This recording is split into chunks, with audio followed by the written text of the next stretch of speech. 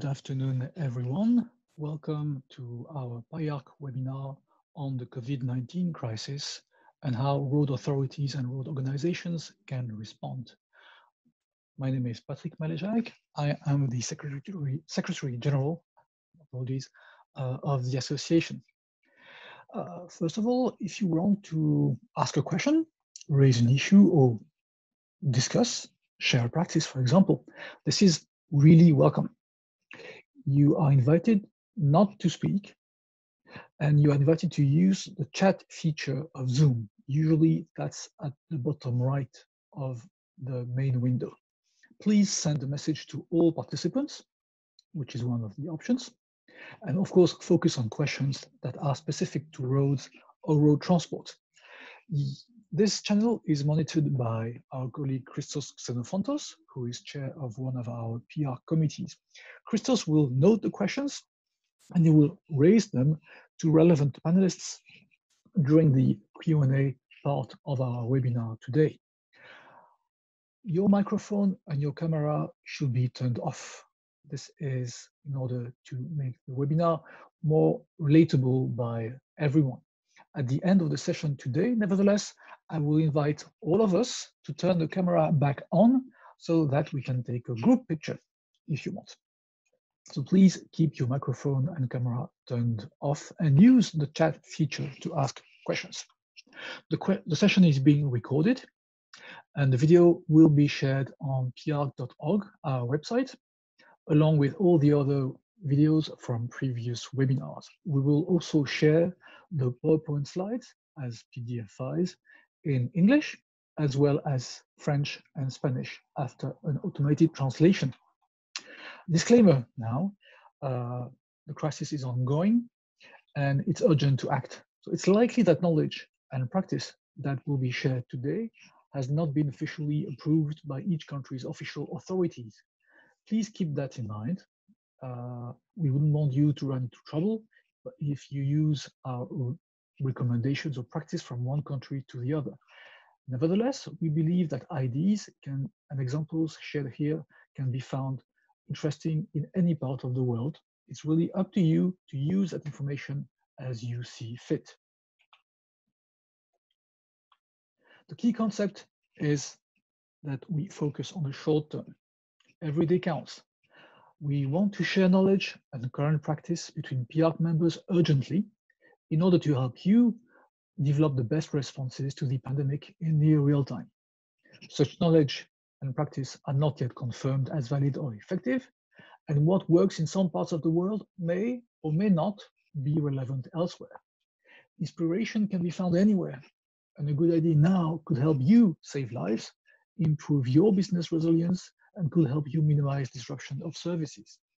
In parallel, at PIARC, we are planning medium and long-term actions for when the pandemic is in a more manageable state and substantially under control.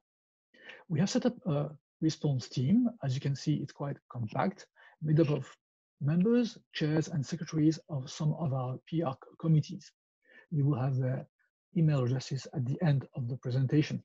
I'm very thankful to all my colleagues for having joining me and for continuing the work, actually, in order to support our members and the road community worldwide. The agenda structure of our session today, I will guide you through what PIARC is and through the issues that we have structured because they are the ones that are faced by road operators and administrations. Then we will have 4 in-depth presentations on the current situation. The impact on freight, that's the analysis of a French motorway company, road network operation measures in Portugal, the response of the road authority in Uganda, and financing and procurement procedures in emergency and non-emergency cases. This will be followed by a Q&A session moderated by Christos Xenofontos, and then the conclusion. I expect the session to last about 1 hour and 45 minutes. Our speakers today are myself, the Secretary General of PIARC, Olivier Quoy from Atlandes in France, who is a member of our PIARC Committee on Freight, Ricardo Tiago from the Institute for Mobility and Transport in Portugal, who is a member of our Committee on Road Network Operations and ITS, Rubarenzya from the National Road Authority in Uganda, who is a member of our Committee on Climate Change and Resilience of Road Networks, and Francesco Longo from Atlandes in Italy, who is a member of our Committee on Finance and Procurement. Thanks again to our colleagues for having made themselves available and for having devoted quite some time to preparing very interesting presentations. So as an introduction, I would like to share with you some information about what is PIARC. So it's the new name of the World Road Association. We were founded 110 years ago, or more than that actually, as a non-profit, non-political association. Our goal is to organize exchange of knowledge on all matters related to roads and road transport. We have 4 key missions: to provide a forum for analysis and discussion of all those topics. This is what we're doing today, actually. We want to disseminate best practice and to give better access to international information. We do that through reports or various knowledge products, such as online manuals. We intend to consider the needs of what is sometimes called developing countries and countries in transition, or more accurately, low and middle income countries in our activities. We do that by involving experts from those countries, by organizing seminars in those countries locally, and by asking them what are the topics that they want PIARC to work on. The 4th mission is to promote and design tools for decision making. I could mention HDM4, that some of you are familiar with, or CURAM, which is a tool that helps road authorities deal with the transport of dangerous goods in tunnels. How do we do that? Well, we mobilize the expertise of our experts. We do not have a team of experts at our headquarters. What we do is we have experts all over the world. You saw a few of them earlier on in our response team. We currently have about 1,000 experts from all over the world in more than 20 committees. And those operations, this work is guided by a 4-year strategic plan, which you can find from our website. So what are the issues faced by road operators and administrations? They are actually quite varied, and we have tried to structure them around 6 key broad issues. The first one is that you need to ensure your employees' health and safety in general, as well as in this particular situation. What about toll booth operators, for example? What about workers who work from home? What about your staff members who are in maybe critical situations, or who are regularly sick? Issue number 2 is you need to maintain activity and business continuity. Even though you have fewer workers available sometimes, and even though transport demand might be declining. This is issue number 3. The COVID crisis has a strong impact on transportation. You will see that today in some of our cases. Road traffic has sharply declined in some countries, but nevertheless, you need to ensure that roads are open, that roads are safe to drive on, and you need to face declining revenues because toll revenues are declining and oil taxes are declining as well. Issue number 4 and 5 are business relations and customer and stakeholder relations. You want to make sure that your contractors and providers are still operational and are able to deliver you with services and with goods and materials. You want to take particular care of small and middle and medium-sized enterprises. And you want to make sure that you exercise all provisions of your contracts properly and vice versa, in particular in the case of complex contracts such as concession agreements. Issue number 6 is security. We are all working from home now, not all, but many people are working from home. Some people have taken on jobs that they were not really familiar with in the face of the crisis. IT systems are fragile. There's a sharp increase in cyber attacks, and this needs to be dealt with. Those issues were presented in more detail during our previous webinars, and I invite you to refer to the minutes of those webinars. This leads us to our first presentation by Olivier Quoy from France. Olivier, when you're ready. Thank you. Thank you, Patrick. Très bien, on t'entend. Okay, fine. So I'm very honored and happy to be with you today. and I will try to draw the picture of what is happening in France, and especially focusing on freight and truck drivers. So we can go to the next. So my name is Olivier Quoy. I'm the Chief Executive Officer of Atlandes, which is a French motorway company running about 100 kilometers in the southwest part of France on the A63, which is the main link between France and Spain and Portugal. And so as we will see, it's an international link, quite strategic in Europe. I've been Chief Executive of Atlandes since 2015, and I was formerly working for the French Ministry of Transport. And as Patrick said before, I have joined PIARC in January, being a member of the TC 2.3 on freight, and I'll be the working group leader on overloading and other issues. I'm married with 3 children and actually working at home, as quite a lot of you must be at the moment. So we can go to the location of our concession. So as I was telling you, linking Spain and Portugal to the rest of Europe, which is a strategic link, and with a long-running focus on freight, which expressed himself on organizing some events under the He Works, I Care motto in 2018 and 2019, which is an initiative which originated first on safety issues, being quite upset by trucks, for instance, accidents with our patrol vehicles. And in these events, the idea was to bring together truck drivers and motorway employees.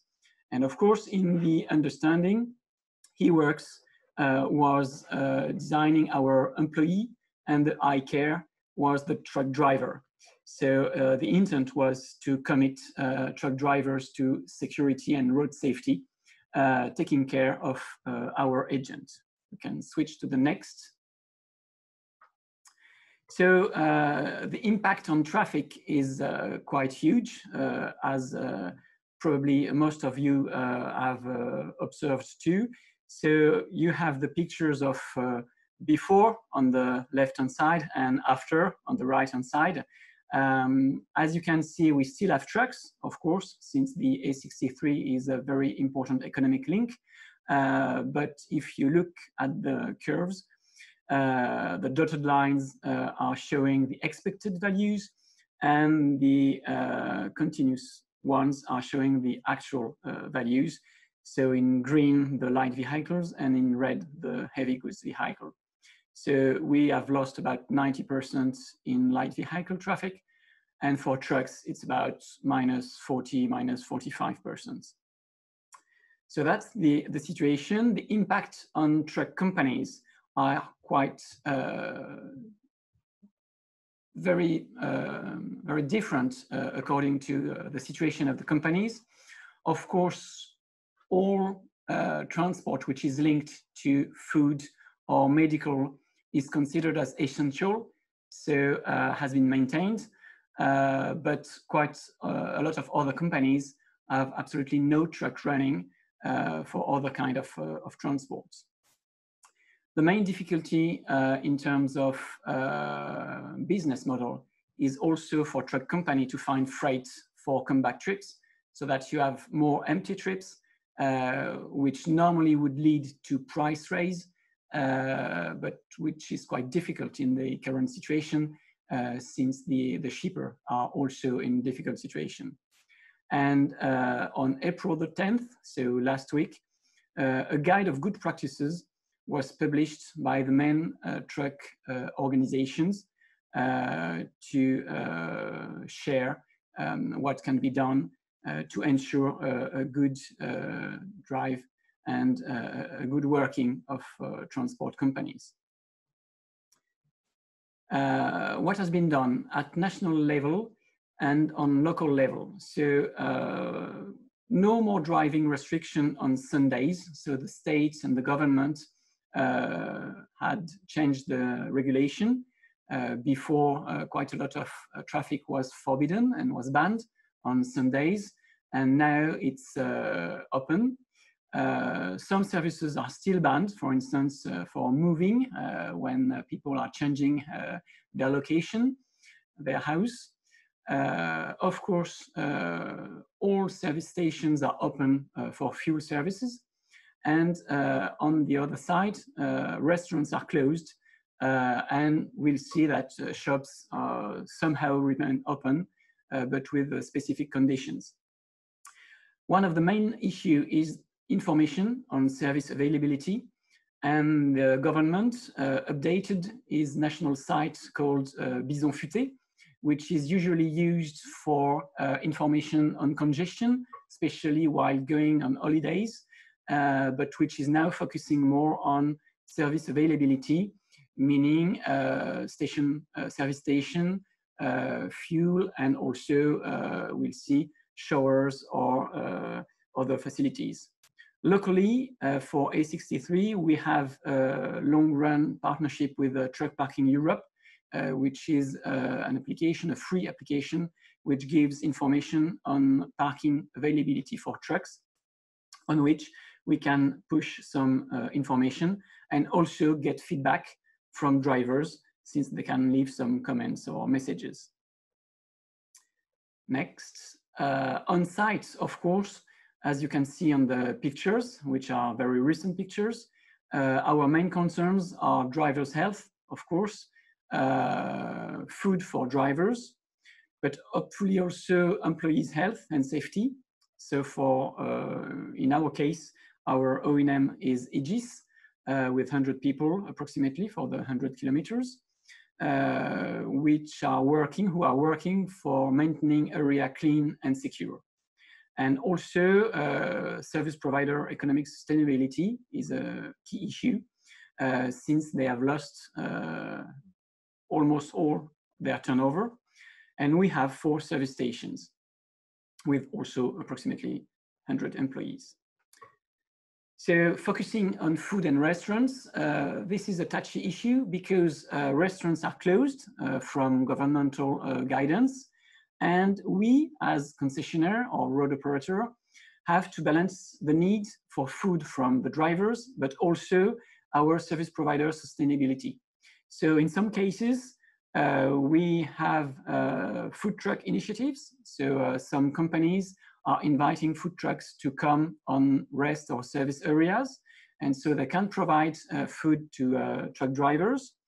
But in some other cases, we need to focus on our service stations and try to build with them special offers so that they can still go on and provide services.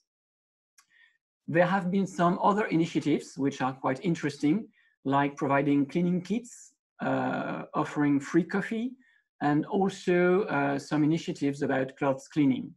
So it's quite interesting to see that the care for truck drivers is quite widespread. In our case, when I mentioned the motto, he works, I care, it's quite interesting to see that it's now a bit reversed, since now the he works is the truck driver, and the one who care is now our employee and us finally. So we have to care for the truck drivers who are working. So if we go to the next and almost last picture about showers and facilities, which are very important for truck drivers. In our case, A63 is quite a recent concession, and the rest and service areas are of very recent design, so that it enables to have a zoning separating trucks area and light vehicles area. So that will probably be very interesting in the future, also to separate populations. And we have already dedicated facilities for truck drivers with approximately 5 showers with hot water in each rest area. And for the future, of course, we are considering enhancements of these facilities with probably the need for hard-fixed dispensers for soap or hydroalcoholic solution. So that will probably be subject to discussion. And last, of course, frequent patrols, which are now more focusing on the rest area cleaning than on accidents, because of course, due to the drop in traffic, we have far less accidents, hopefully. And so our employees can be more focused on the cleaning and sanitizing of the area. And we also display the last cleaning time, this being quite an also important information for the user and for truck drivers. And last, of course, we are a toll motorway. So tolling can be an issue, and which has been quite largely discussed. In our case, it is not the main topic, because most of the traffic is electronic toll service and almost free flow. So we have no real cash issue. So hopefully this is not really an issue, of course, except for revenue, which have dropped. And that's the end of my presentation. So thanks, and I'll be available for your questions at the end. Thank you, Olivier. That was a very clear, sharp presentation with lots of ideas, actually, and insight. Thank you very much. Please, everyone, don't hesitate and use the chat to ask questions to Olivier or to anyone, actually. So we will move on to our next presentation from Portugal. Ricardo, your turn.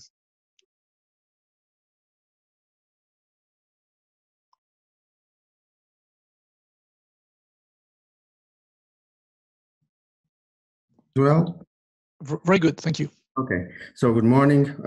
I'm very pleased to be here with all of PIARC members, sharing some information on the road network operations taken in Portugal, mainly by Infraestruturas Portugal. So my name is Ricardo Tiago. Next slide, please, Patrick. I am a civil servant. I started working in the public office of Atlandes, Portugal, and now, since 2012, I'm working in Institute for Mobility and Transport as a senior advisor on ITS, mobility, CITS, CCAM mainly. I work in the Department of Managed Contracts and Concessions. And since 2016, I am more focused on the international area, mainly on the European projects. I'm responsible for the Sea Roads Portugal project with the setup of the National Access Point in Portugal. And just to highlight, I was a former member of the TC 3.3 road tunnels operations in the last cycle of PIARC. And now, as Patrick said, I am a member of the RNO and ITS in this cycle. Next slide, please, Patrick. So IMT, in a nutshell, we are a public institute. We depend of 4 ministries, mainly on the Ministry of Infrastructures and Housing, but also in the internal affairs, the environment, and sea. IMT has a broad scope and performs several activities in the transport sector. In terms of ITS, we define the implementations at the national level, and related to the transport infrastructures, we do technical regulation, licensing, coordinating, supervision and planning. We issue driver's license. Well, IMT is a merge of 3 former institutes on the roads, on the public transport, and on the maritime level. So we have a big shoulder to support, and we have plenty of activities to perform. Next slide, please. And this is not easy, as you can imagine. So in terms of the road operator stakeholders map, as you can see, this is a picture with IMT on the top, acting as the grantor side, the government. And then we have on the right side, the road operators of the private sector. Together they form APCAP. APCAP is the national association, the same as ASECAP and in the European side. And on the left, you have Infraestruturas Portugal, a national body, a public institute, and also they have under their umbrella several sub-concessions. So this is more or less the scheme in Portugal. Next slide, please. So this is just some key message regarding the IMT. We have several sectors, and I will highlight only in terms of the management of concession contracts granted by the state. We assess their performance in nationwide. So we monitoring and assess the management and the operation, not on a daily basis, of course, but we supervise the performance of the road operators. Next slide, please. So IP Infraestruturas Portugal, they are a public company. They more or less manage almost 14,000 kilometers of roads. They have, as you can imagine, plenty of equipments, mainly ITS with cameras, VMS, traffic and weather sensors. So they provide a national level operation. So they perform on a national level. Next slide, please, Patrick. In terms of the private sector, APCAP, with all its members, they operate more or less 3.6 thousand kilometers. So, as you can imagine, they have a quite different objective. They perform, of course, but the business in their core activity as Portuguese highways are all tolled. And so they have plenty to do obviously in this COVID situation, but I think they are ready. Some key dates regarding the COVID, and I will focus on the 5th of March. IMT Directives Council implemented its contingency plan, and it's being updated as needed. And on the 13th of March, the Portuguese government made a decree with several temporary measures regarding COVID. And on the same day, the Board of Infraestruturas Portugal commit themselves to implement in all their companies, there are several, to an appropriate, program and plan also to deal with COVID. Some of them were implemented in February 27. So we started our approach on COVID several days before some implementing decree laws in the government. Next, please. So some highlights on the legislation in Portugal. We have a temporary reintroduction of border control between Portugal and Spain, as a colleague already mentioned. And just to highlight that we fulfill the European Commission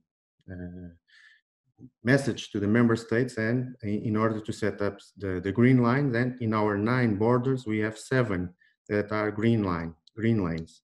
And you can see on that source in this website, IMT also published more information regarding service and rest areas, inspection vehicle centers. So I would advise, if you want to look a little bit more in the situation of transport and mobility sector in Portugal, to follow that link. Next, please. So we, as in many of the countries, we are in a state of emergency. So the first state of emergency was set up in 18th of March. Well, the only time Portugal had a state of emergency was in 1975 during the revolution. So it was a big shift in our way of life and way of mobility in terms of in the cities and both in national. Several measures were implemented, and this is just some, I will not read, you can check it out later. We have plenty of legislation around COVID, around many sectors, and with a special information to the people is stay at home, a mandatory stay at home order, and a special duty of protection when, if needed, to go outside your houses. Next, please. So just a highlight that all the citizens that need to go in service because of their professional life, well, they have to have a declaration signed by its company. This is a copy of mine. And just to highlight that I am a part of an emergency service in IMT, so my declaration states that I can travel nationwide if there is anything on the network needs supervision of IMT. Next, please, Patrick. So just as a resume, this is the decrees that have been set up in Portugal. We are on the 3rd phase of the emergency state. And by now, in this last one, we are already thinking about some measures towards the restart phase. What can be, what are the companies that can be open?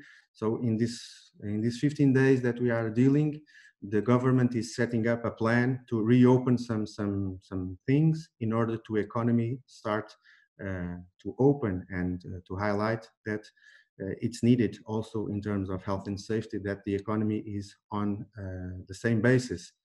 We are on the restart phase at this moment in Portugal, and we are very confident that we will achieve some good measures. Next, please. So more in terms of the National Road Administration. Well, There were some rules, as I explained, and these rules, how can we supervise and how can we implement? So in one hand, people need to stay at home, but they can go outside, perform their professional activities. And this needs some cooperation between all of us. So we need to work hand in hand in order to make us aware of the health and safety issues. Next, please. So the government wanted to pass information on the importance of limiting travel during this period. So we set up a national campaign on VMS. The message was clearly to stay at home. And of course, this was issued around the VMS on the cars during their mainly operation. Well, a picture in the center side was taken in this year. So Portugal has some mountains, and we have already a couple of periods of snow. And of course, the traffic control centers are up and running 24/7 and to see what's happening on the road. Infraestruturas Portugal, as a main national operator, is focused on the mobility and safety of all the ones who are on their road and are on their jobs. Next, please. So what, and in these slides, what I would like to highlight, well, regarding the VMS that many of the countries have, we already implemented an ITS low-cost solution that was send out the message to everyone's mobile phones. We have cooperation with the telecom operators. This was done in the past regarding emergency and protection services around fires. So everyone in Portugal received a message with stay-at-home advice. It was a very efficient, a very good ITS low-cost solution, and I think it's easy to be implemented in so many other countries. The message was well understood in Portugal, and the traffic decreased a lot around the network, and people are obeying this issue. Next, please. And some of you already saw some good reports on some international magazines stating that Portugal is a good example at this stage. And some information, Google has issued some reports of many countries and Portugal as well, some in Lisbon and in Portugal. This is just a few numbers. In red is the national average. And as you can expect, the traffic and the movement of people are decreasing a lot, but in the residential areas has increased a little bit because we are at home and we leave our homes in just a few spaces. Next, please. And I think it's everywhere the same. So just to give you a number, we are mainly focusing on numbers. Well, Marão Tunnel in the north part of Portugal is the biggest Iberian tunnel, and the traffic decreases a lot between the dates from 26th of February to the last report that I have is on 5th of April. So almost a 90% decrease in traffic. But still, that 1,460 vehicles that was on the road, the National Guard and the police thought, well, even though the number is low, we still want to have some enforcement activities on the road in that special route. Next slide, please. So they set up the intention to have some points in the network, and of course, Infraestruturas Portugal has contributed to that objective and helped the police to set up some traffic and informants activities. Well, this is run by other road operators in close collaboration with the police around the country. So although the message were taken. And of course, some priority tasks to be taken during this crisis and regarding operation and maintenance. Well, plenty of the works are doing in the road is just the strictly ones where need to be carried out, because many of us are on telework. I am on telework almost 1 month and a half. They have performed and implemented their contingency plans with backup mechanisms, rotation of teams in order to avoid the contagion. Of course, health cares, and as the colleague said, regarding the sanitation and the cleaning activities, well, they need to be upgraded and done on a more regularly basis. Of course, for the ones who are working on the road with cars, be driven by the teams, they need to be sanitized during the shifts. Next, please. And of course, in this period, cybersecurity is a risk because we are using our technologies a lot. This is just some numbers. And Infraestruturas Portugal has more or less 50% of the workers in telework, and IMT, since we are not an operational institute, well, that percentage is a little bit higher. 71% of us are working from home. Next, please. So, some actions. IP professionals, Infraestruturas Portugal and some other road operators, alongside with the health professionals, are considered essential workers. The networks is on. The roads are up and running. So the public service needs to be fulfilled to the population. We need to guarantee the mobility for the ones who need it. And decentralization of service is crucial, not putting all eggs in one basket. And of course, since we are talking about roads, even though the traffic is decreasing a lot, still road operators need to guarantee the circulation and the safety and the operationality of the infrastructures. So alongside with the contingency plans, they need to be ready for the decrease of traffic. But although when the traffic is increasing a little bit, they need to readjust their contingency plans in order to tackle the mobility needs for the people. Next, please.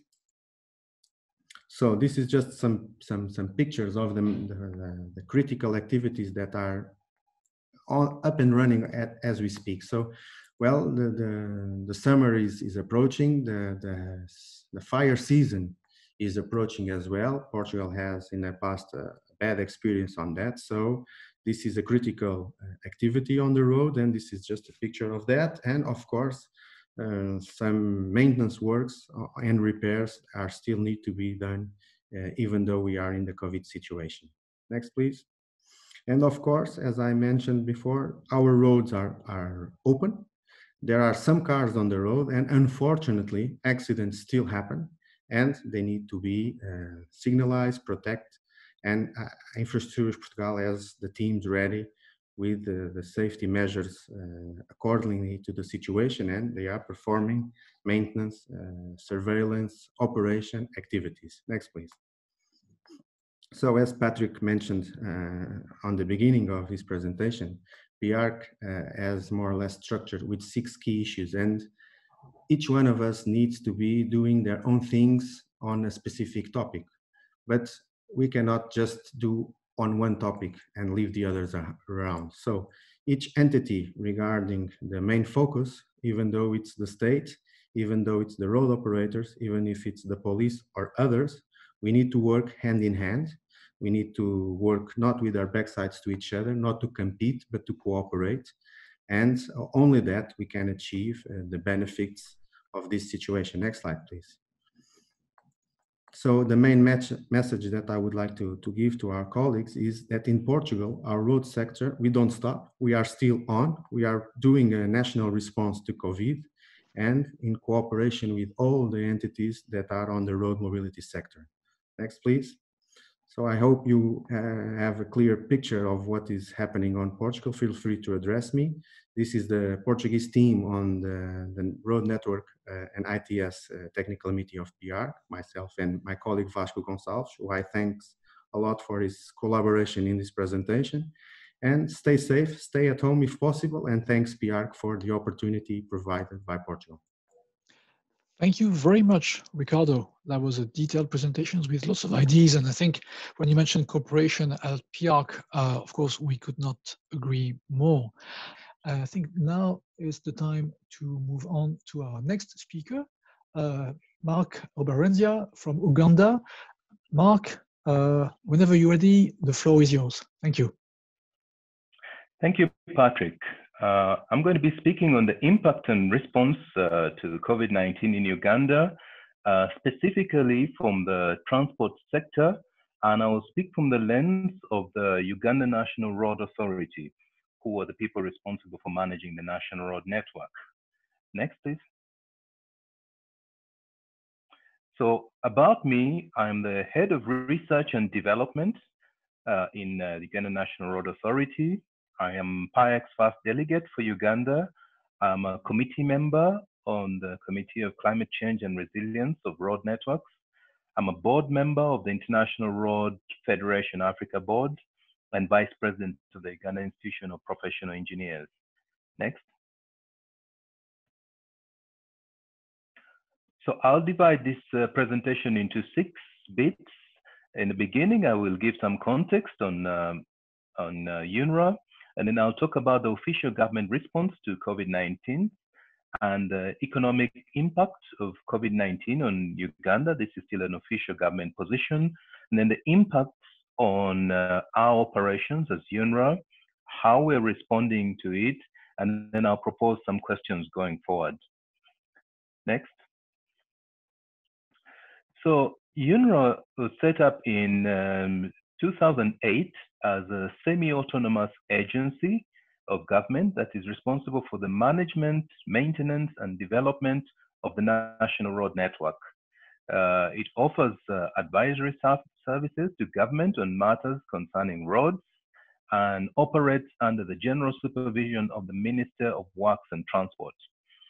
We conduct our operations through one head office and 23 maintenance stations that are spread all over the country.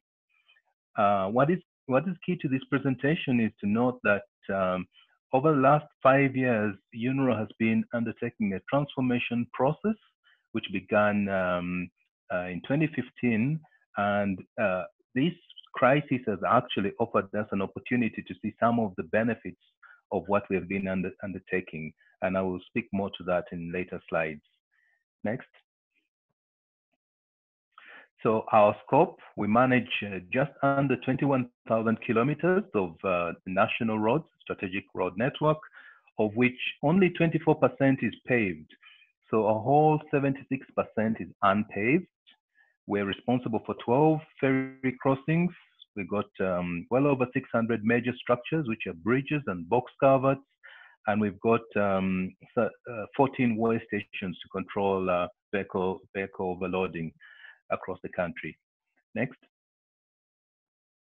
So some of the key initiatives that I told you about in the transformation process, one was to improve our governance and stakeholder relations.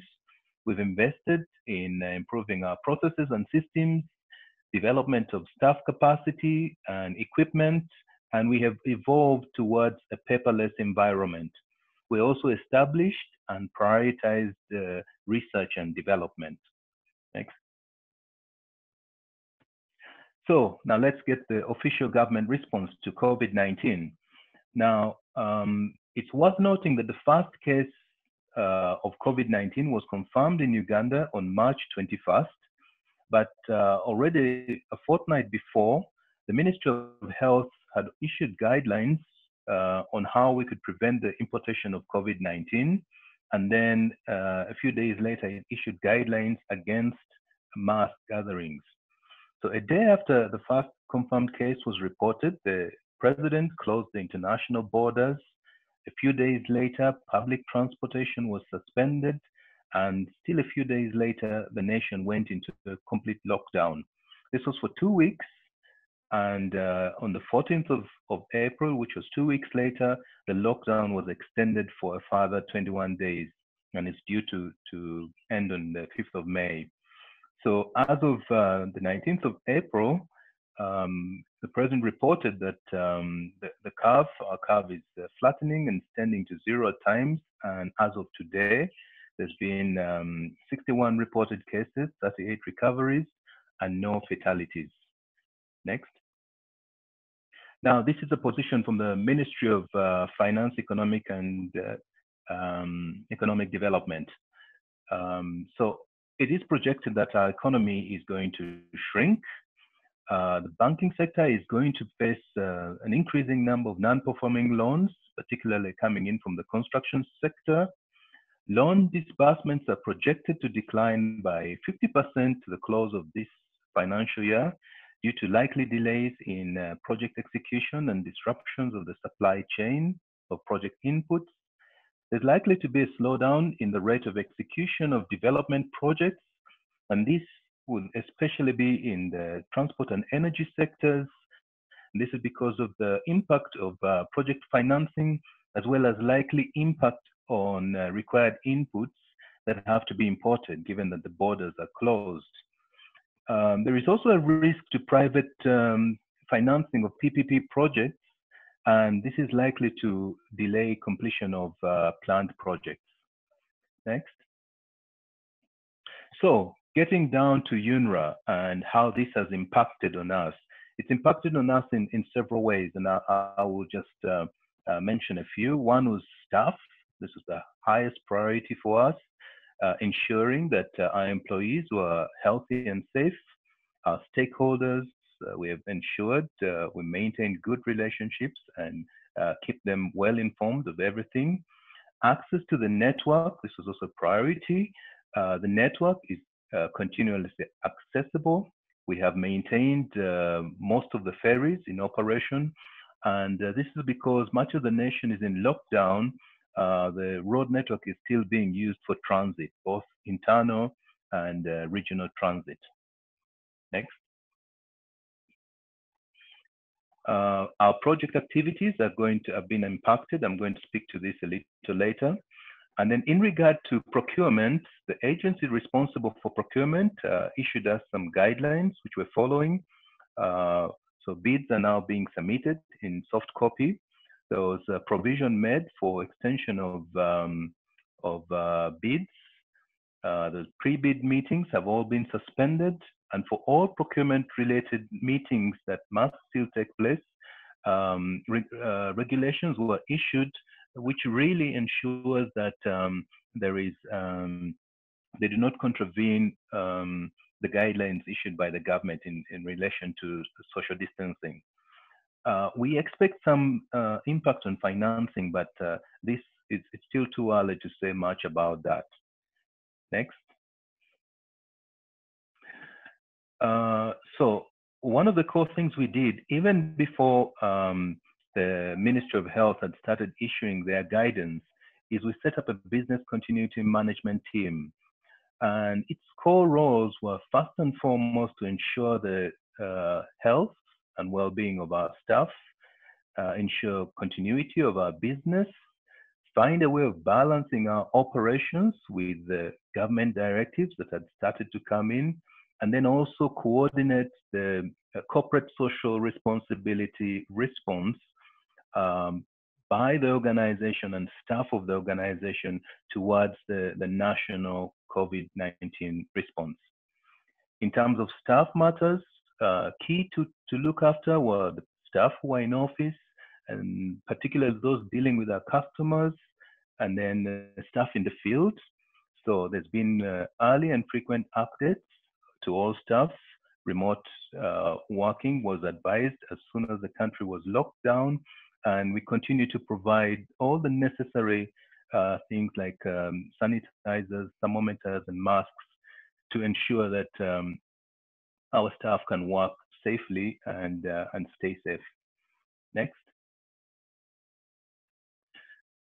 Project activities, essential maintenance activities are still ongoing, although some more routine maintenance in certain cases is not taking place. We have taken advantage of the relatively clear roads to undertake some studies that are necessary for planning purposes. So we are estimating aging of certain pieces of road infrastructure to plan for their maintenance and upgrading. It's worth noting that, of course, given that expatriates are not able to enter the country, then it's likely having an impact on some of our projects. But that notwithstanding, contractors were tasked to adhere to all government COVID-19 measures and directives. This pandemic has given us an opportunity to enhance the use of the technology in which we had invested a lot over the past 5 years, as well as try out some new pieces of technology that are available. And in regard to financing, we've not had a direct hit because we do not have tolled roads per se. So all our income comes in from development partners and the government of Uganda. So that, of course, might change as we shall discuss a little later in the presentation. Next. So some thoughts for us as well as for all of you who are listening. First is, what are the future financing priorities going to look like? In our case, we know that the government of Uganda is having to redirect a lot of resources to fight the pandemic. So what's the likely impact on our government releases? Is it going to affect our budget? Is it not? Our development partners, we know that in the respective countries, you're also having to divert a lot of resources. So is that going to have an impact on the amount of support flowing in, or will it not? So these are questions that we're beginning to reflect on. We have changed our work methods. So how is that going to affect productivity? This is something that has not been trialed. It's not been planned per se. And one of the key considerations here would be the asset value, because if we are going to have any changes to do with, say, the maintenance activities and all these other processes we do, how are we going to preserve the asset value? Or is it going to have a longer term effect? Cybersecurity is something that keeps our IT team awake all night. And how long will the lockdown last? Because the longer it lasts, the more irrelevant it is likely to make our existing strategy, given that we're not able to execute it. And will we get to a point where we then need to just come up with a new strategy? So these are questions that we're pondering, and these are questions that I would like to leave you with as we enter the next session, which is questions and answers. So thank you for your attention, and over to you, Patrick. Thank you very much, Mark. It was a very, very interesting presentation, and I'm glad you could take the time from Uganda to join us in this webinar. And as you said, this is for the audience. If you have any question or remark or idea that you would like to share with Mark and with the other panelists, please use the chat channel in Zoom. And this is monitored by Christos, and he will direct the questions to the panelists during the Q&A later in the webinar today. Thank you again, Mark. Thank you. Our next presenter and fourth panelist for today is Francesco Longo from Italy. Francesco, your turn. Thank you.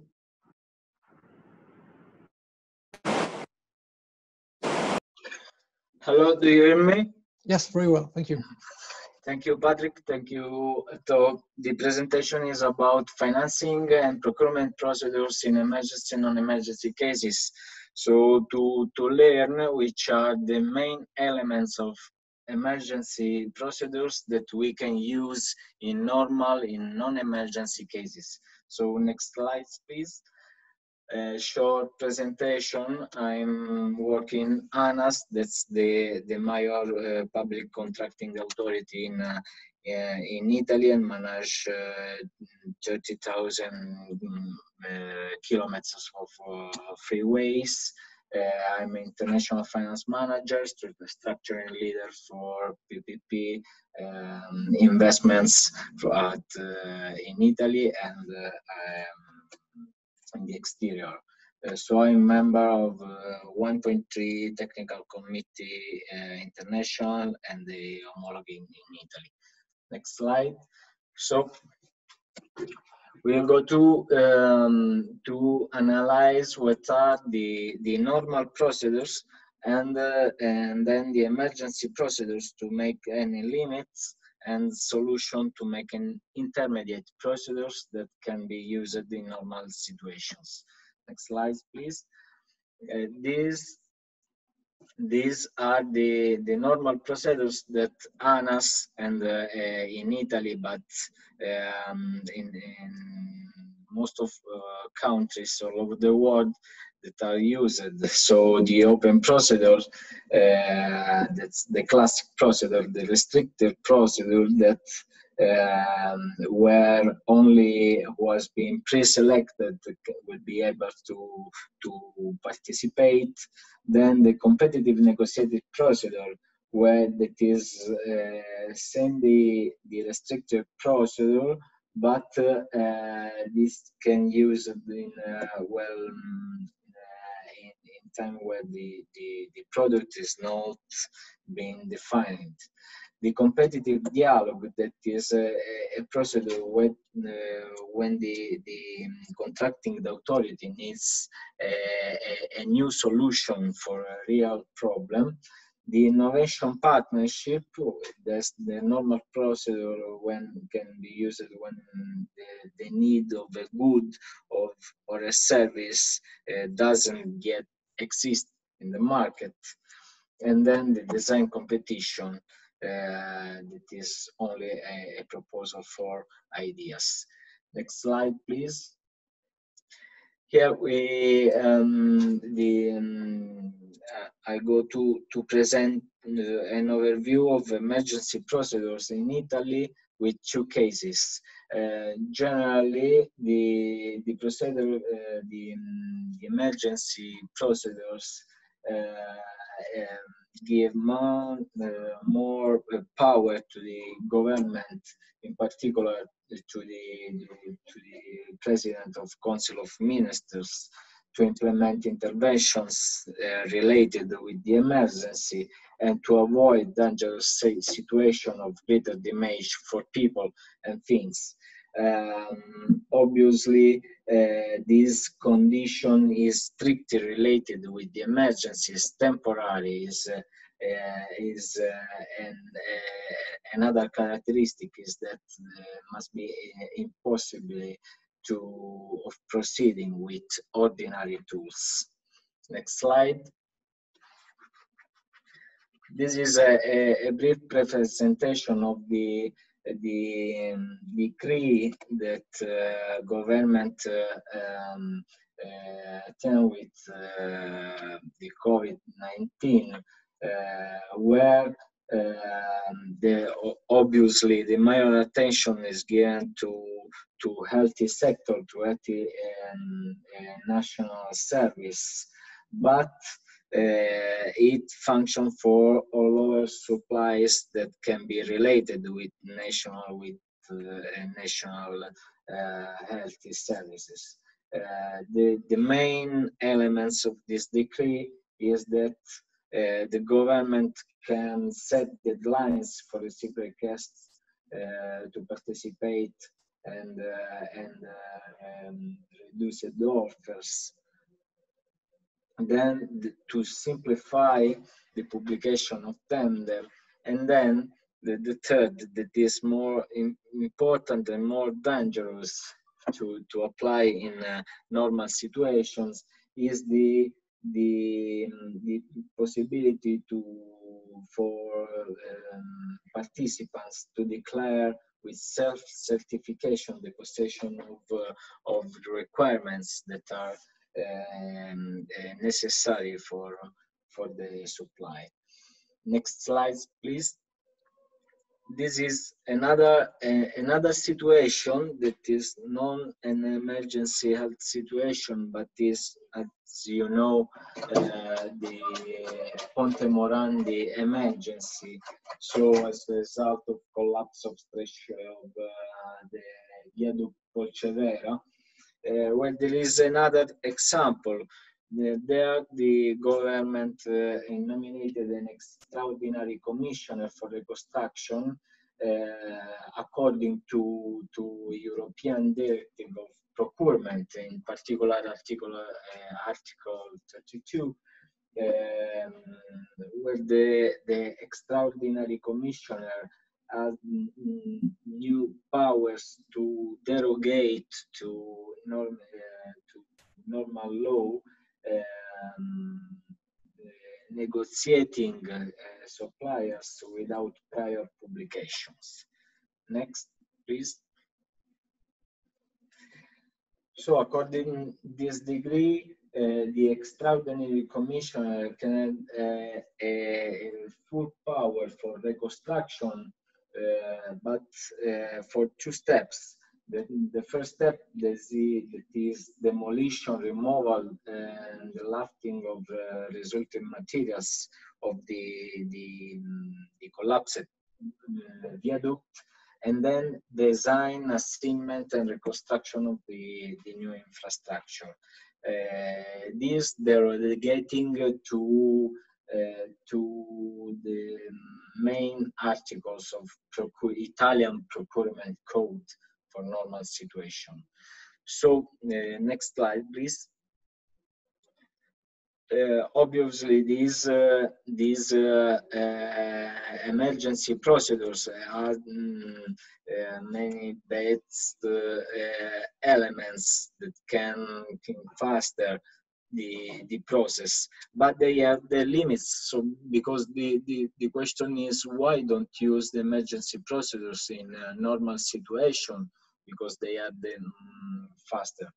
The principal limits of emergency procedures are the completeness of preliminary analysis, the respect of transparency, the respect for competition, the optimization of resources, and then, but no less important, the safeguard of the quality of the products, so the guarantee that the contract will be executed normally.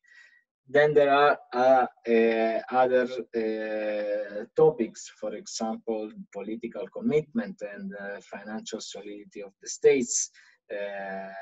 But another topic that we are trying in this period is the many tools of digital transformation that we are using in this period. I think to smart working and then continuation of activities that would be closed for limitation. So to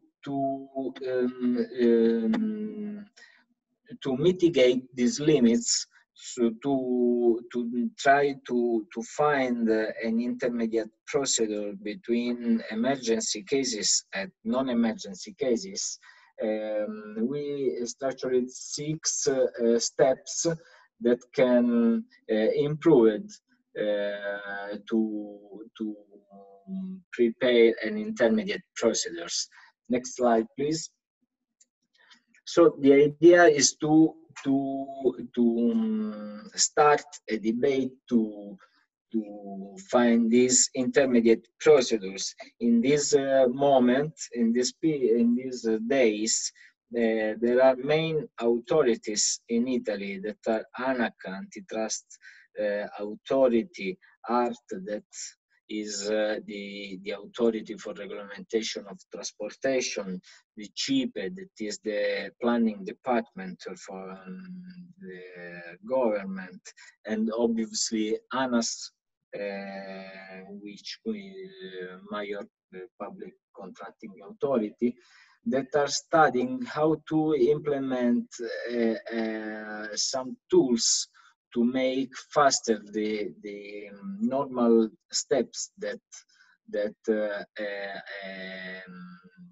are part of a structuring process. For example, financing method analysis, that is the analysis for the main instruments to be used in these cases. We know that tomorrow we have the European Council about the financial instruments that the European Union can put on. Tomorrow it's maybe 2 months after the pandemic declaration, so this activity can take off 2 months before and not 2 months after.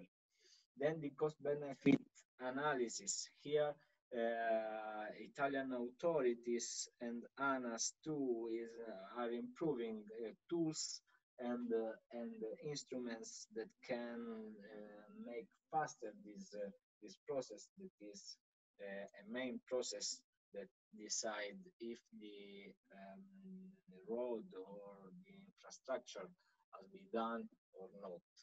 Next slide. financial modeling, that is in this case the main elements that can keep faster the process is the access to the information of balance of private market, information of financial institutions. So to automatize the process of modeling. Then the risk management. The risk management, as according to international methodologies, have a normal process that is identify, assess, quantify the risks in and risk matrix. If we think COVID-19 is a typical force majeure risk, so this could be affronted in different ways if we have a strong matrix risks that can quantify the force majeure risks. Then the value for money, that is the instrument that which result can suggest to the public authority in which type of tender to go on to realize the project, if with including private capital or with public-private partnership scheme or in public authority. Next slide. The last one mechanism is the mechanism of guarantees. So the classic performance bond, operation bond, and then the coverage of risk of ruin of works, the insurance for interruptions of O&M period, a guarantee with against the O&M obligation. So these 6 steps now are very slow, but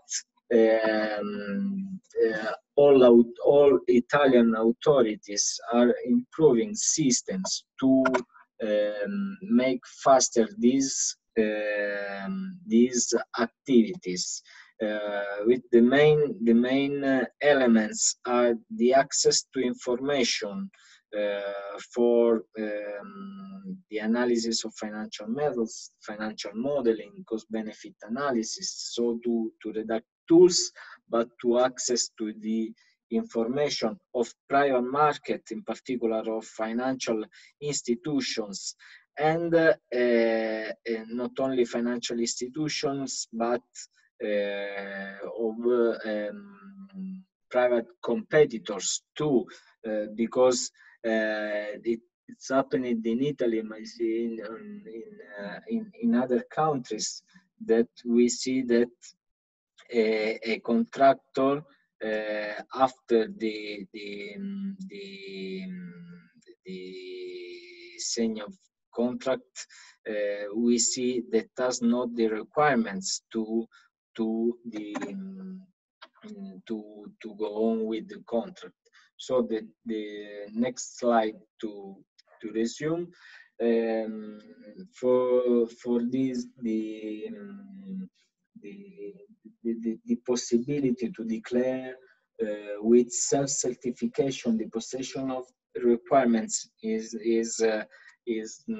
obsolete in this period, because with the technology we can know financial and legal information of private markets. So there are many topics that are discussing in Italy, where we have a ministry for innovation technology too. So we hope very well. So thank you, and sorry for my English.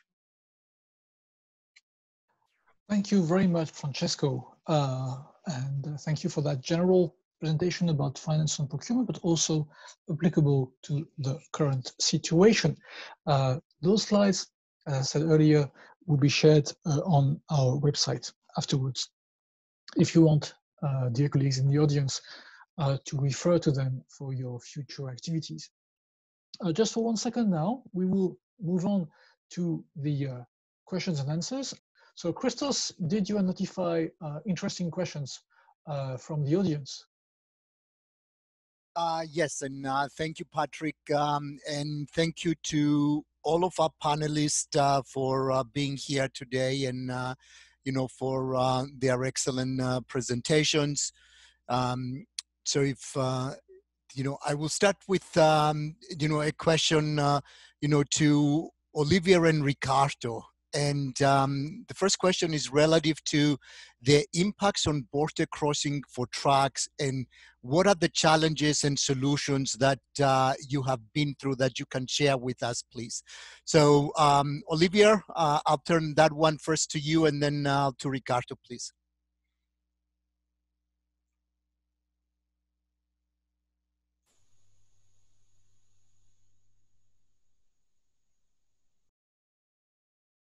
Patrick, we need to. I don't see Olivier anymore. So let me check. But maybe Olivier is here. Yes. Okay. Yes. Do you hear me? Yes. Yes. Okay. Fine. Yes, I was waiting for the microphone. So border crossing is a very important issue. It is right. We are not directly at the Spanish-French border, but we are very close to it. There was real threat mid-March when the lockdown was decided that the border was to be closed. We had to dispense some VMS information saying that border will be closed. In the end, it was only for light vehicles, but hopefully not for trucks. But it's true that IDs are circulating. Of course, as it was mentioned, the European Commission asked every country to leave borders open, at least for trucks and heavy goods circulation. But of course, we know that there are still questions. Among them, well, it's PIARC, so it's really very open, and what I will going to say involve absolutely nobody, but we heard of IDs like, for semi-trailers, for instance, changing tractors at the border, which seems quite very difficult because you would need to find parking places and also find organization with possibly various truck companies. So I don't really believe in that. But it's true also that one of the way that truck companies, but also ourselves, when we are driving our patrol vehicles, one of the good organizations seems to dedicate vehicle to people so that it's easier to manage. Otherwise, of course, you have to clean the vehicles, the wheel drive, etc., and sanitize everything. But of course, if you do that in the workforce organization, it's far more difficult. And that would bring the question at border crossing. The other question or issue is that in our case, if you look at the international traffic that is going through the French-Spanish border, we have less than 40% of the trucks that would be either French, Spanish, or Portuguese. We have quite a lot of others who are coming from which are driven by German, Polish, Netherlands, or all the other countries. So, well, that's probably also part of the difficulty if we were to split the trips at border. So for the moment, I think the organization is quite fluid. and I hope it will remain like that. And thank you, Olivier. Ricardo, if I could ask the same question of you, please, relative to border crossings and challenges and solutions. Yes, of course, Christos. Thank you. I hope you can hear me well. Yes, thank you. So as you can see in the slide that I have put on the screen, well, in Portugal and Spain agreed from the 64, I think, borders that we have in our both countries, only to put up 9. So only 9 borders are open. From those 9, only 7 are marked as green lanes. And as Olivier mentioned, green lanes are for allowing heavy goods vehicles to pass normally. And there are other exceptions to the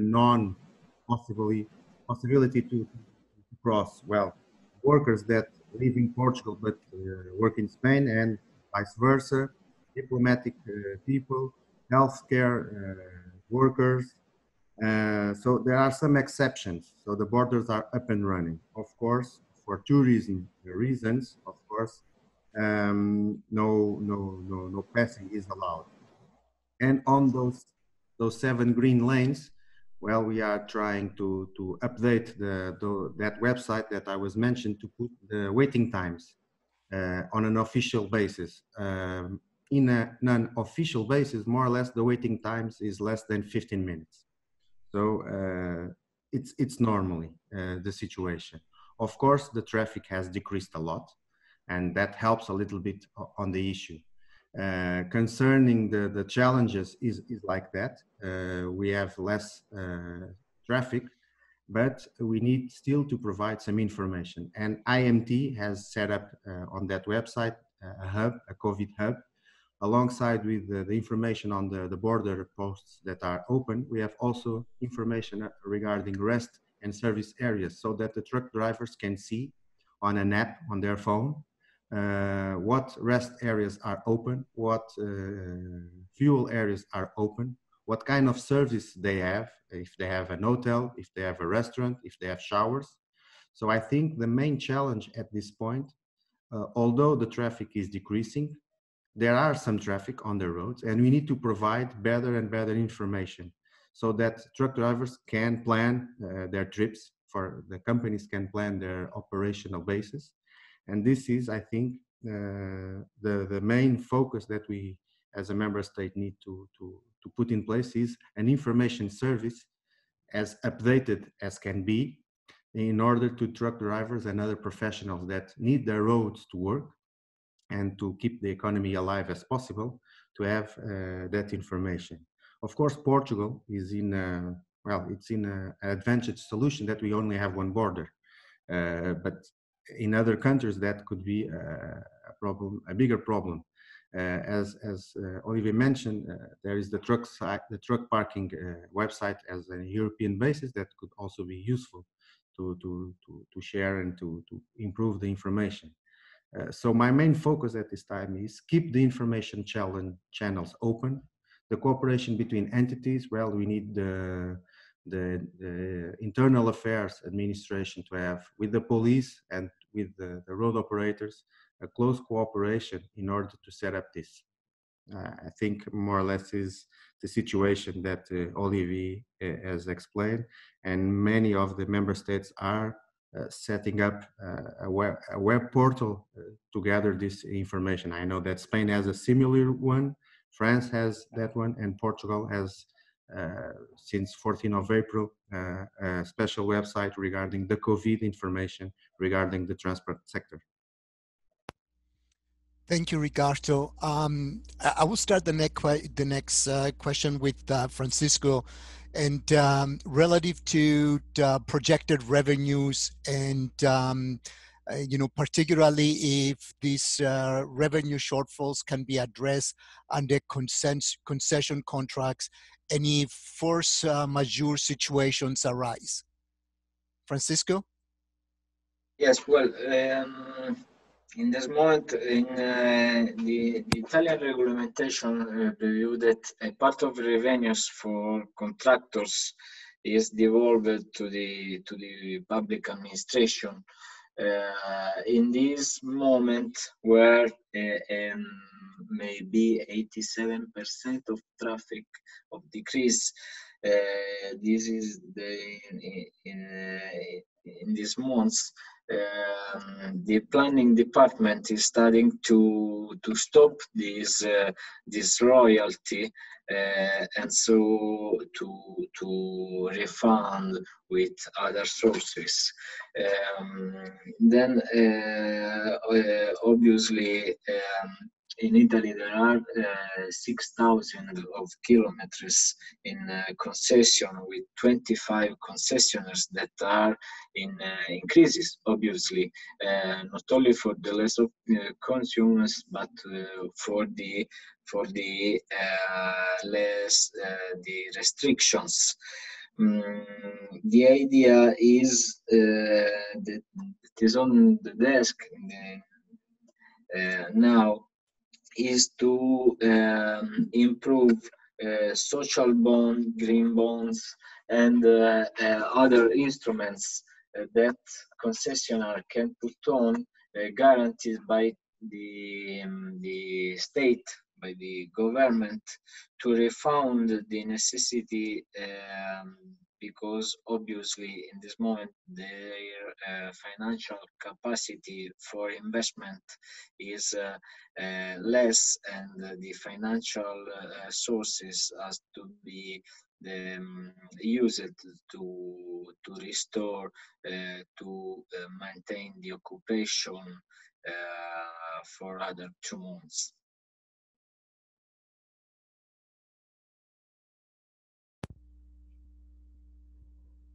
Francesco, we lost you here. So I will, Yeah. Are you back? No, I'm here. Okay. So the follow-up to that is whether you will address the loss of revenue due to the lockdown through your insurers, or do you see that as purely the business risk on the government? Well, in Italy, there's no yet a formal regulation, but in other countries, the planning authorities are contingencies to mitigate these risks and to coverage these risks before the start of each project, were allocated some contingencies for force majeure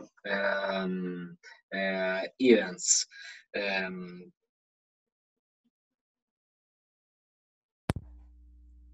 Thank you, Francisco. Olivier, if I could also ask you the same 2 questions, please, relative to the effect of the COVID-19 crisis on projected toll revenues, and how will these revenue shortfalls be addressed under the concession contracts, and if you see force majeure situations arising? Yes, so in our case, insurers do not address the revenue loss in the case of such pandemia. That's the actual case. Secondly, behind force majeure, in France, the government allowed public contracts to address force majeure, but only regarding time and delay. That means that, for instance, if works cannot be delivered in time, then the subcontractor and the company can say, well, due to the pandemic, we had problem, and so we cannot deliver in time. But that does not apply to revenue loss.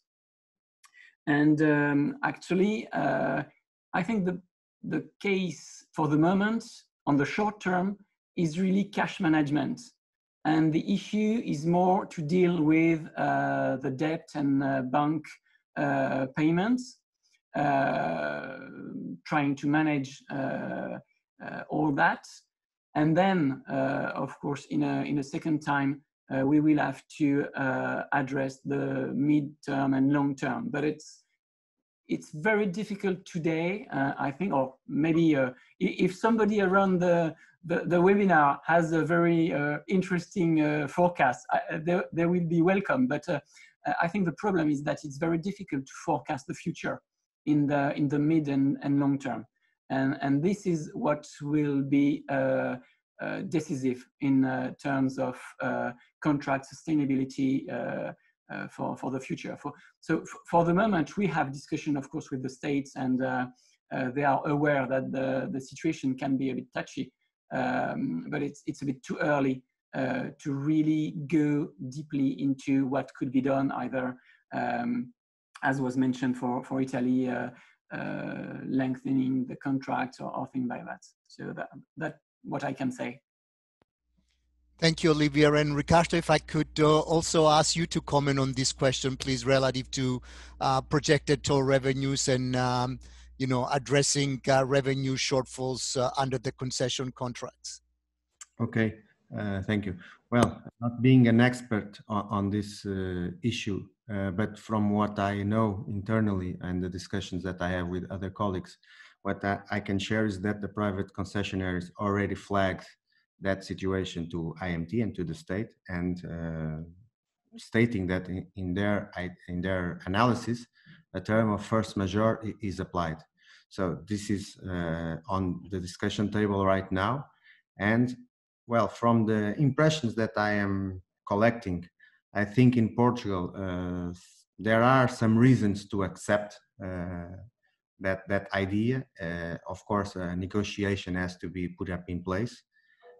So I can address Patrick when I have some more detailed information, or even if we can share some kind of, well, I don't know, a paper, one-pager with some information that PIARC could also share with other countries as a Portuguese situation, and how did we solve it. I think in many cases it will apply the loss of revenues, and for sure a rebalancing situation in order to renegotiate the term of the contract and to delay and to give more extension to the road operator is going to happen. I think that's my personal impression. So it's more or less like Olivier said, the state is on this. The road operator has flagged it, and I think a renegotiation will be set up. And if I have more information or a concrete measure, I can address them to Patrick, and he can share with all of us. That's it. Ricardo, thank you very much. The next question will also go to everybody, but I'm going to start with Mark, and it's relative to the frequency and cleaning agents, like the chemicals that they are being used for the cleaning and treatment of the inside of passenger transports and bus stops or rest areas. How frequently is it carried out under the COVID-19 situation, and what chemical agents are used for this, please? Mark? Thank you. That unfortunately has been left to the individuals.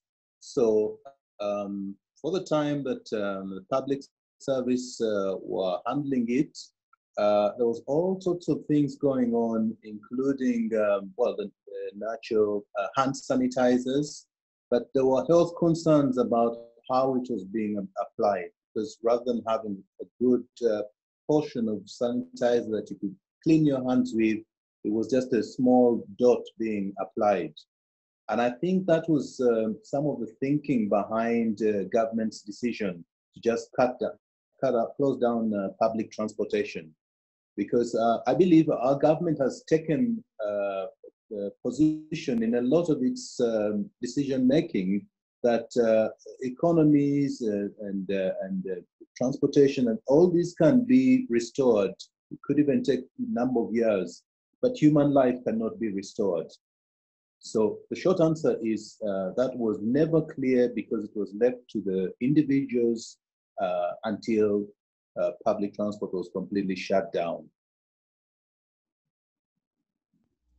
Thank you, Mark. And Ricardo, if I could ask you the same question relative, particularly with the rest stops that you have as, you know, freight is moving around.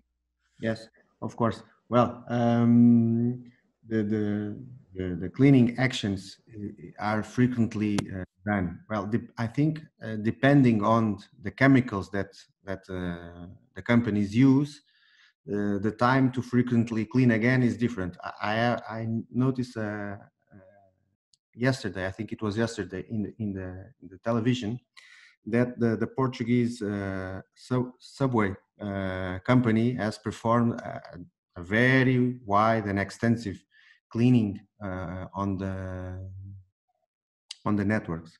And I think they mentioned that the product that they use in the common areas, such as stairs and elevators, would last for 1 month. I don't know if I understood correctly. So I think depending on the materials and the chemicals, there are cleaning actions that can be done, well, every month, every week, or some of them have to be done on a daily basis. So depending on that. In terms of the road operators, what I gathered is, for instance, in the vehicles that are driven by several operators, well, they do it wherever the shift is in the new shift. So it's more or less every 4 hours, every 6 hours. So with a spraying system, obviously, well, more is better. And I think that all of us need to be doing this. All public operators in Portugal are doing extensive cleaning situations. Well, for instance, a measure is that the passengers only enter to the rear door. Some of them are giving free tickets, so you don't need to show and buy an onboard ticket. You have your monthly subscription in order to avoid the contact. In taxis, for instance, there was a decision to allow and to boost the purchase of well, a separator, acrylic separator between the driver and the passenger in order to avoid to have more close contact. So I think my main concern is that people would start to ease this kind of measures once the situation is getting a little bit better. I think that's my main concern, and my address is, and my opinion is that we should maintain the high level of health and cleaning services along this couple of months. I know it's difficult, it requires a good investment, but we have to keep up the pace now in order to grasp the benefits of the lockdown situation that we all are facing. In Portugal, we have the president made an expression, is what we gain in April, what we are doing in April, it's to gain our a better quality in May. So we must think that we are on a lockdown today in order to not having a strict lockdown in a couple of months. That is my advice. Ricardo, thank you very much, and thank you for bringing the excellent point of that we need to maintain the consistency and be persistent on this. Olivier, may I ask the same question of you, please? Yes, and I will follow up exactly on this last item. As I mentioned, we need to think today to what will be necessary in the future and on a long-term basis. So, for instance, soap or hydroalcoholic solution dispensers will probably be not an option, but generalized. For the moment, in our case, our aim is to have about 6 patrols per day, so basically around every 4 hours. The cleaning tasks can vary among time because we have picking, we have waste disposal, and of course we have also shower and toilet cleaning. We managed to get some special solutions against viruses end of last week. I don't really know the time it can last, but anyway, we will go on a daily, approximately daily or 1 every 2 days cleaning with that basis. And of course, the situation is a bit different between the rest area where the showers and toilets are not open air, of course, but very close to the open conditions. When into service stations, the situation is a bit more difficult because showers, for instance, are right inside the building. And for that, the main question on cleaning is not really the frequency, but how employees are self-protected when they are doing the cleaning, which is basically using high pressure water most of the time. So that will be the few points I could share on this.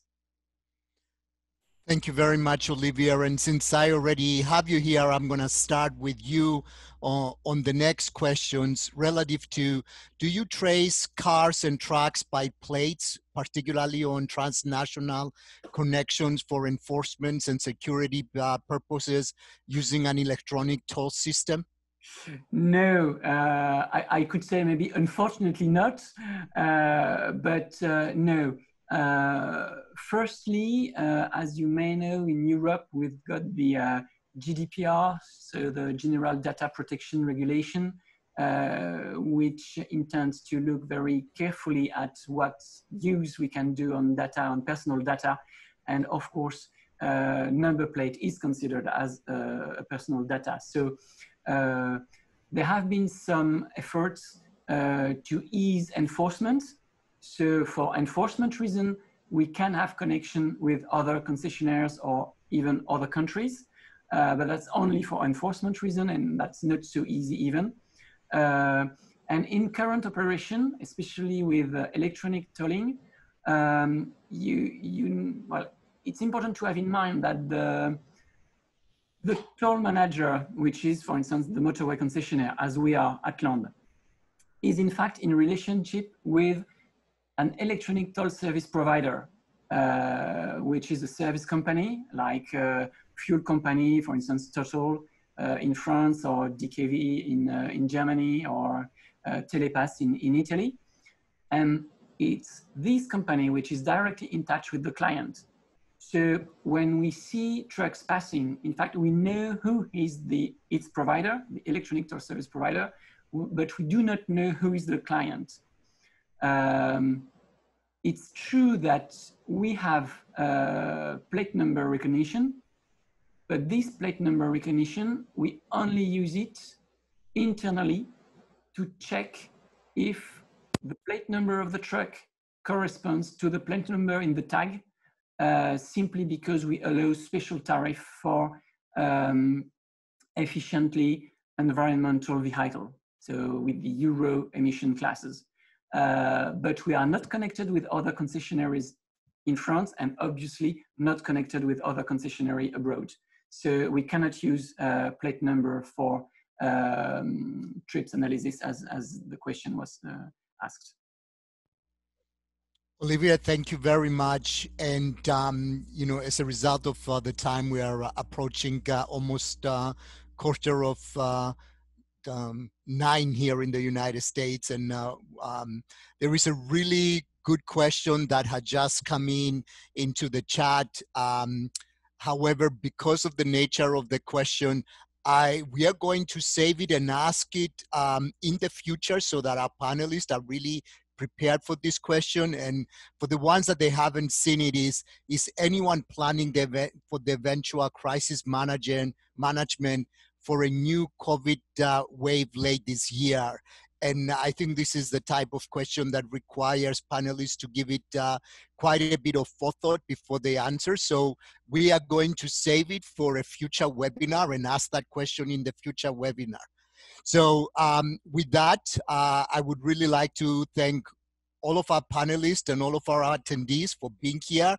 And I have one last question to Patrick relative to what else is PIARC planning relative to the COVID-19 response. Patrick, if I may turn it over to you, please. Thank you, Christos. So you've seen the disclaimer already. I think it's quite self-explanatory. I would like to thank you all for your attention and for the excellent questions. Again, thank you to our panelists, and thank you to you, Christos, for moderating the Q&A.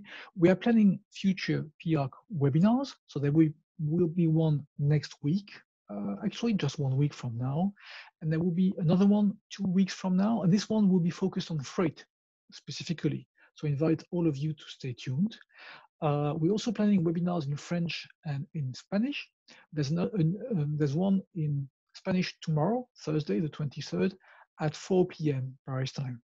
So if you are interested, please register. And if you don't know how to register, please send a line to info@piarc.org. A summary note of the first 4 webinars is being published. It will be available from the website today or maybe tomorrow. And there will be another note of summary. I think Ricardo suggested it, and I think it is excellent idea. If any one of you wants to share a note about what you do in your country, that's very welcome. Of course, it comes with the usual disclaimer, but we are very happy to facilitate such sharing of knowledge. And if you have such information, please send us a note at info@piarc.org, or my direct email address, and we will find a way to include that on PIARC's website. We have a dedicated webpage, as I'm sure you know by now. These webinars are proving extremely informative and useful. Thank you very much. We're also planning our work more long-term. Christos has just touched upon what we need to do in the recovery phase, or maybe do we need to plan for a second wave of the crisis? Those are questions we will tackle in future webinars, and also in the work of our committees for reports that will probably come sometime next year when we have learned more about the crisis. So thank you everyone for your time, for your attention, for your questions, and maybe talk to you next week. And if you want to contribute issues that you're concerned with, or if you want to volunteer for a future webinar in which you would speak about your practice in your country, we have 2 forms here on the screen. I invite you to check them. And those 2 links are also available from PIARC's website directly if you go to the webpage that was just on the screen 1 minute ago. So thank you, everyone. This is the end of our webinar. I think we've been more or less on time, and I invite you to join us next week, maybe. Thank you very much. Thank you, Christos, and see you soon. Thank you. Bye-bye. Thank you, everyone, for being here.